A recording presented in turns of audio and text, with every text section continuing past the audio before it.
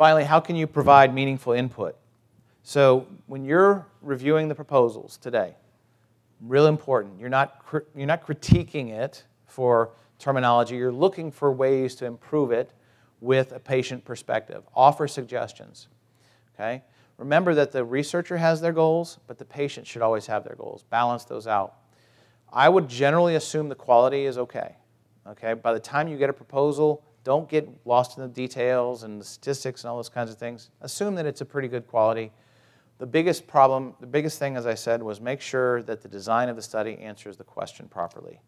You know, an observational study versus an experimental study. Again, you probably don't have to worry about that, but just kind of match those up. And then the big thing that we see in getting patients involved is just make sure that the language in the consent is understandable. So the big thing that you're going to find out is you'll see the proposal that'll have intro, methods, and all that. Remember I told you there'll be the IRB approval, there's going to be informed consent. Focus on the informed consent because that's where you can provide a lot of input to the researcher to say, you should include this or that in your informed consent. Look for these specific components we already talked about, PICO. Also the specific aim, the purpose. Is it really, truly something that's really relevant to you? Is it important for patients? If it's not important for patients, who cares? Researchers can want to do their own thing. They may be interested in how much hair a rat loses if they run on a treadmill. Does that matter to you? No, but it's important to the researchers. So have you seen the research that gets funded in universities?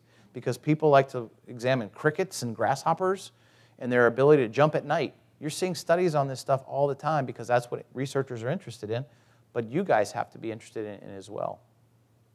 Look for the bias, obviously. Make sure the procedures are practical. The outcomes are, again, patient-centered. And then, of course, recruitment and retention is really important. That's your main factor we want you to be really cognizant of is what are the factors of the study that would help us to get patients in, get them there faster, and keep them. And then, as I said, look for the consent and other types of unseen problems that the researchers may not have. PubMed, clinicaltrials.gov, great places. So, question. Hopefully, did we meet our goals? Are you familiar with some of the terminology now? Okay? Are you able to review? We'll find out after we do our little mock review, right? And then do you feel confident to offer suggestions? These are the things that we need to take what I just talked about and apply it immediately after the break when we get into reviewing a proposal.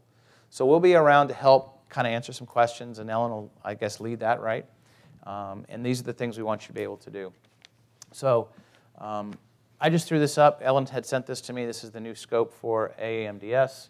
I really appreciate all of the support. The reason why I do this on my own time because of being a patient. When I was diagnosed, AAMDS website gave me a lot of great information. And the links to the videos that you guys did with Dr. Young and Dr. Townsley really got me interested in the clinical trials. And I was very fortunate to be treated by the top bone marrow failure docs at NIH. And it's kind of my way of giving back. I hope that it was helpful for you. My job as a clinical researcher and educator is to kind of pay it forward. So I want you guys to go out and hopefully you'll be able to help not just your group and yourselves, but help other patients down the road, which is kind of why I got involved in this as well.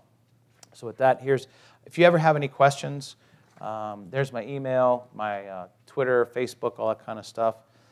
I've really gotten, Facebook has gotten so time-consuming for me, so actually all social media is kind of difficult, but it is now, interestingly enough, Twitter is the main way that I keep up with research, believe it or not.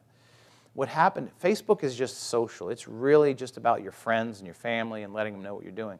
But if you really want to keep up with research, I find that Twitter is the best way to do it. You follow AAMDS, you follow the NIH, you follow these people, because what Twitter's become is basically a news aggregator. It's not, I woke up today and had cereal. That's what Facebook is for. What Twitter is for is to keep up with the news, and it happens very fast, and it happens in a timely manner. So I highly recommend following Twitter. And again, if you have any questions, feel free to ask. And with that,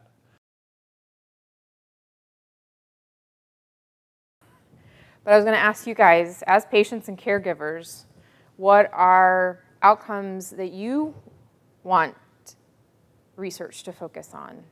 Besides curing your disease or managing your symptoms, What are things that are important to you? While these are like goals for you as a patient or a caregiver, these are not outcomes that a scientist would likely be looking at. They wouldn't be they're not worried about caregiver burden or measuring it when their research is about proving drug X is better than drug Y. Or, you know, they don't think that clinic appointments are burdensome because, you know, you got to come have your counts checked, you got to have that bone marrow biopsy, you got to have this done or x-ray or whatever, and, you know, because they're not living it like you guys are. And exactly like what Phil said, that's one of the reasons you guys have all been brought here, is to tell these researchers what is important to you.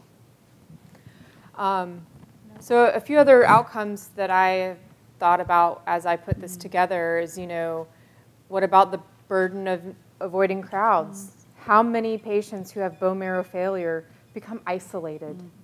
You're not just isolated while you're in the hospital. You're still isolated when you leave the hospital. And that has a huge impact on your emotional and mental well-being. And physical. Physical, and it has an impact on your family relationships. It has an impact on so many different things. You know, disparities in care. You know, depending on where the research is being done, is all the different groups that could have this disease process, are they being represented? You know, for instance, minorities are not well represented in the National Marrow Donor Program for Be the Match.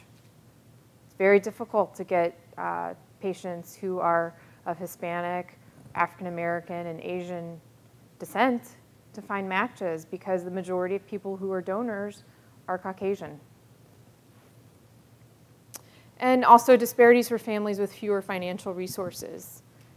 It's expensive to be sick. Not everybody, even though the NIH is free, might not be able to get there.